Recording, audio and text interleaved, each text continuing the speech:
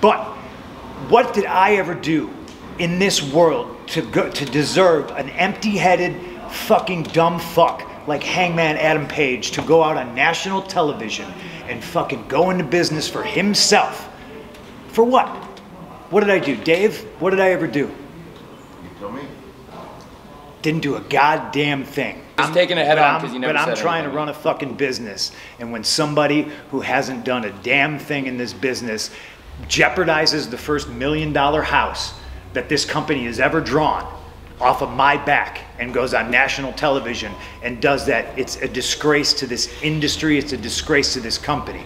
Now, we're far beyond apologies, right? I gave him a fucking chance. It did not get handled, and you saw what I had to do, which is very regrettable, lowering myself to his fucking level.